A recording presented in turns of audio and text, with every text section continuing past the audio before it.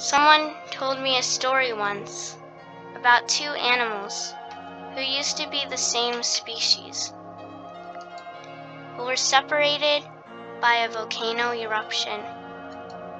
The species got separated, and constantly they would try to cross the molten lava.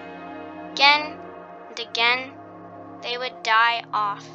Slowly, adaptation occurred, and they changed unknowingly.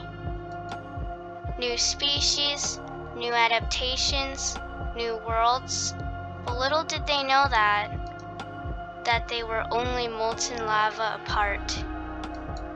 But the one thing that didn't change about them was to never give up. And eventually, they were finally home.